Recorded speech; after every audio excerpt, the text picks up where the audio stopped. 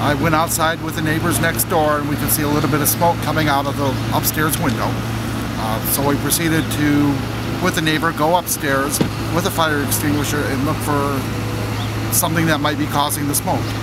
When we got upstairs, the entire upstairs was filled with smoke. We could not see any open flame or anything. So we just dropped everything and vacated the premises, and calling 911 at the time to request the fire department come out. Minutes later, I watched firefighters ascend the outside staircase. As soon as he opened or vented the upstairs, that's when the front of the building kind of fell down a little bit, and when we first saw the flames, it started to consume the entire building. The inside and what this, what the store meant to the community and to you all. The store meant everything to the community. It has been here since 1873.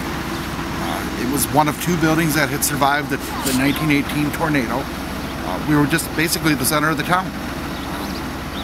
The store was full of memories, full of artifacts, antiques. Anybody over the last uncounted years brought in antlers from when they had killed deer, and they were all mounted around the inside of the building. There were stuffed fish. There was a stuffed taxidermy deer that was in the middle of the store. It was just, it's a tremendous loss, one that can never be replaced. Do you hope to rebuild? At this point, rebuilding, we are undecided. We have to wait and see what happens with insurance and everything.